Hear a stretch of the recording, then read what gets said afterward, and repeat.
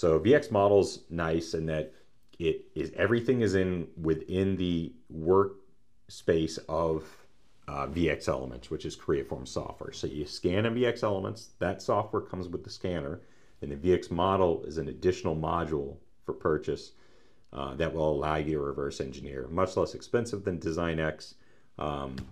Doesn't quite, this is a really nice option if you have a lot of geometric parts.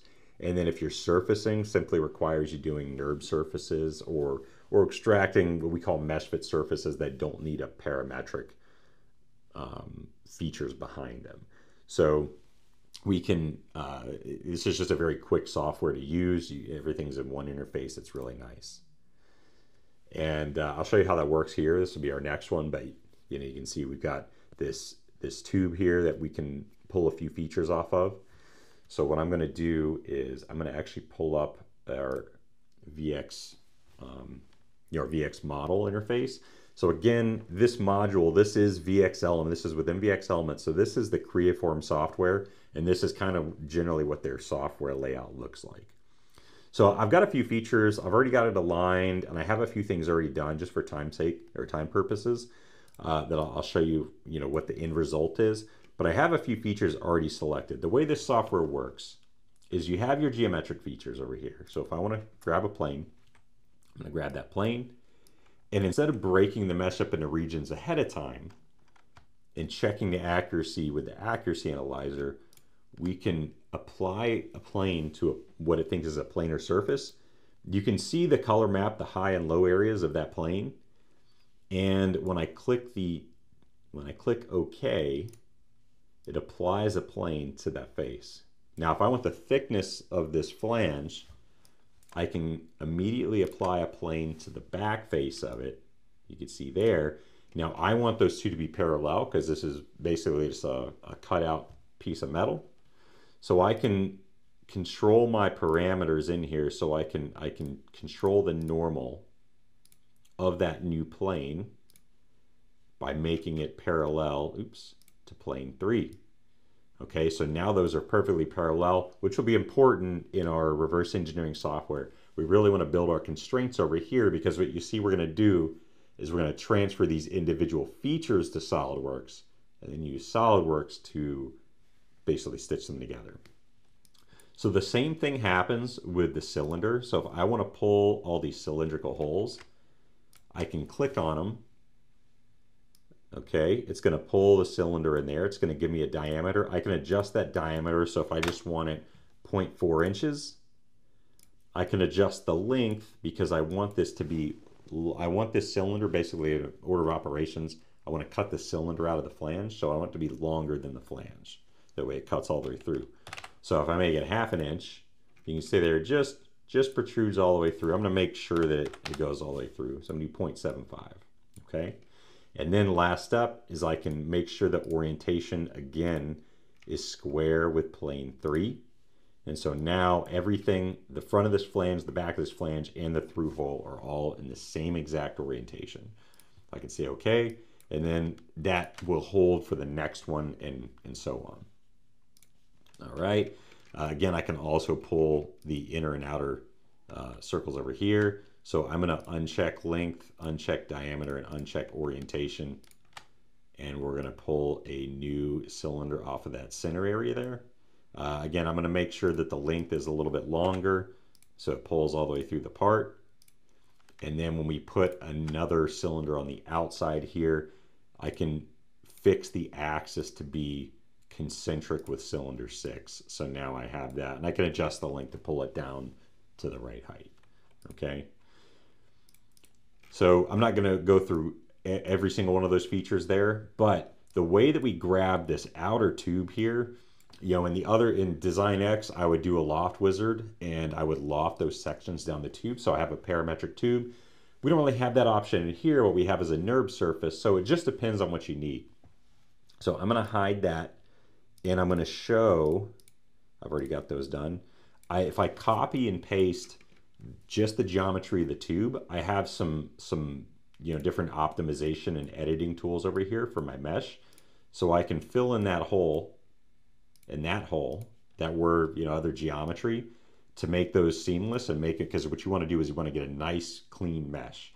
With the Loft Wizard and the previous one, you could have gaps and things like that. The NURB surface is going to be basically a shrink wrap of the mesh. So you want your mesh nice and clean, and you want it free of holes. We can also make sure that our boundaries are smooth. And then we can extend the mesh here. Oop, I didn't do the right one. That's shell. So I can do extend boundary. So I can click on that boundary. And let's say I want to extend it 1/2 inch to pull it outside of the part. I can extend that mesh outward.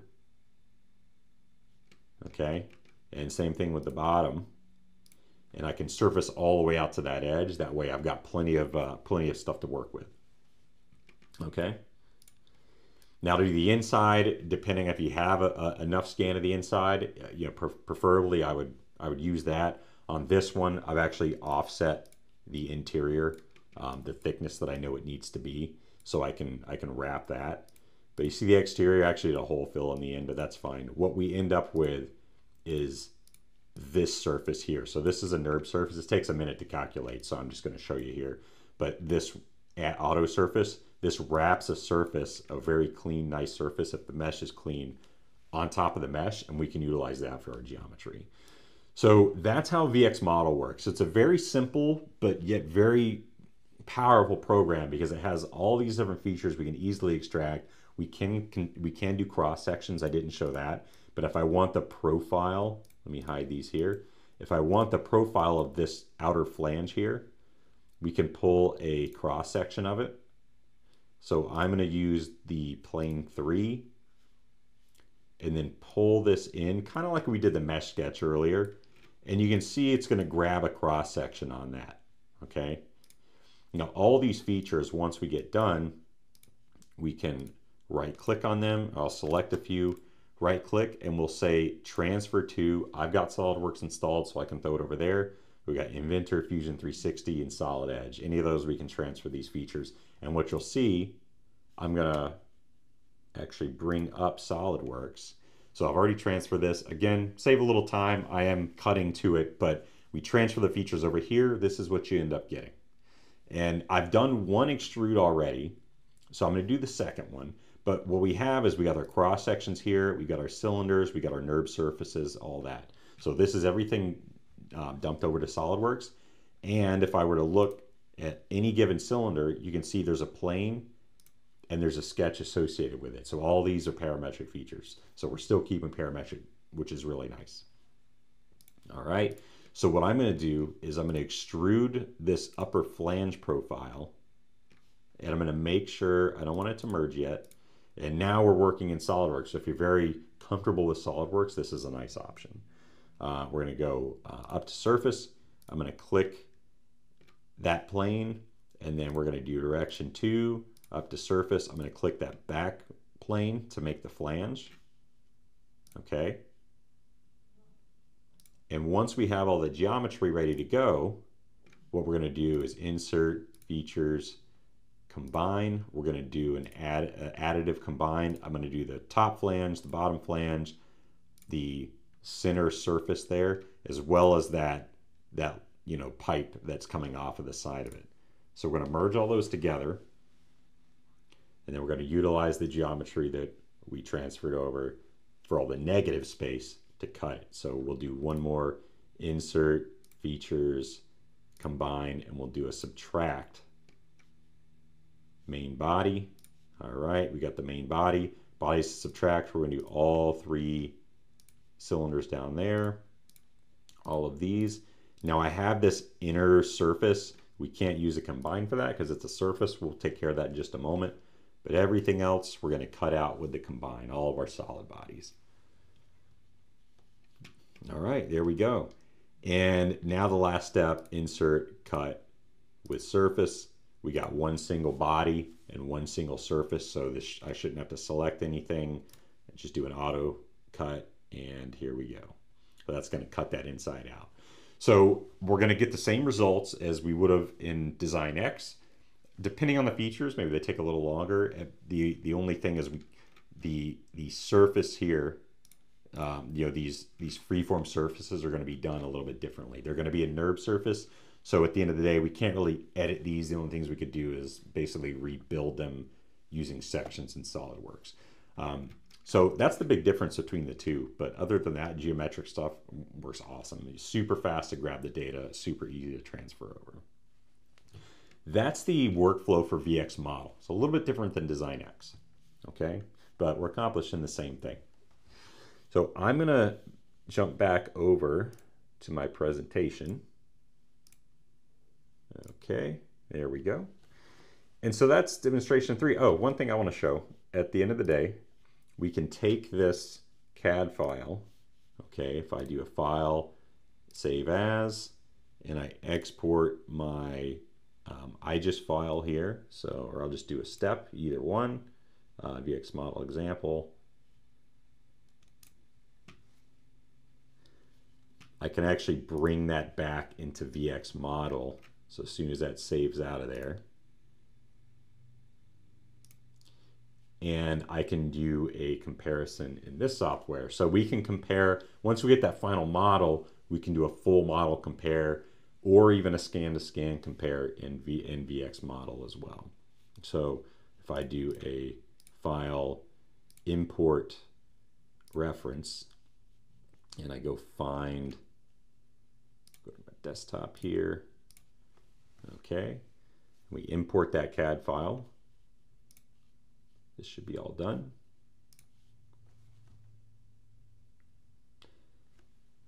We can always go back and we can check and see what we've accomplished in the past, or you know, what we've accomplished in our other program. So, all right. Well, that may take a minute to import. If it imports, we can always. Oh, here we go. All right, here we are.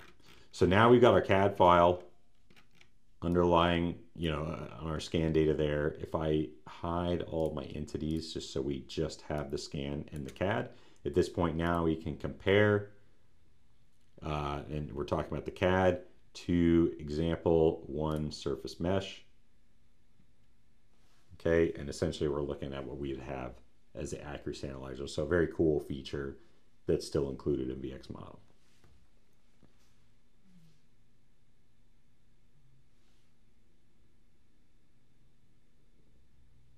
All right, that is not what I'm looking for.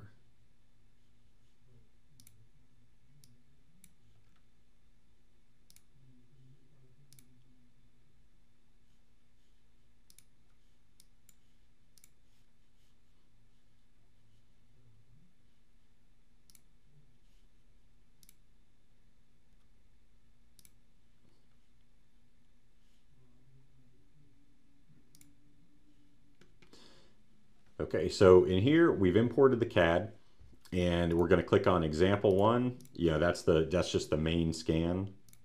Okay, and we can compare that. Let me hide that inner surface there. So we can compare our scan to VXmodel example, which is that solid body.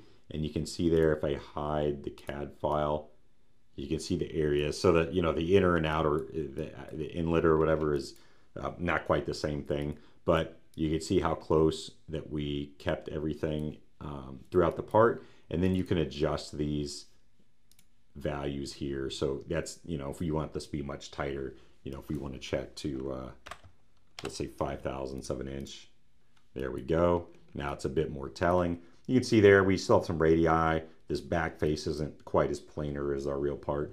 But yeah, that looks great. So you can always go back and you can check your geometry in this software as well. Okay, so I'm going to close that down, and we're going to go back to the PowerPoint here. So